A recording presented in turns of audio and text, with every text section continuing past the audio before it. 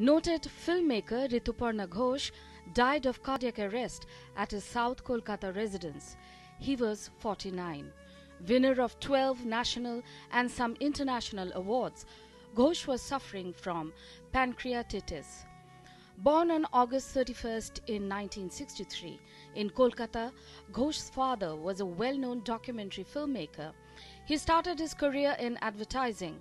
Ghosh shot to fame by his direction of a children's film, Hirer Angti, in 1994. But he came to prominence with his film, Unishe April, which won the National Award in 1995. Some of the highly acclaimed films made by Ghosh included Raincoat, starring Aishwarya Rai, Chokher Bali and Bariwali, Antar Mahal, Nauka Dubi and The Last Lear.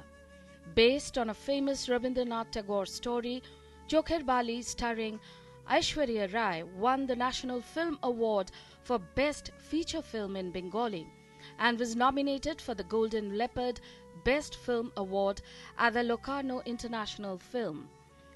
Rituparno got his first National Film Award for Best Director for his Bengali film Utsab.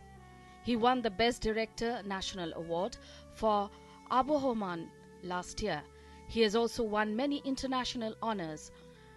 Ghosh was reckoned a master at capturing the sentiments of the urban educated middle class on reel.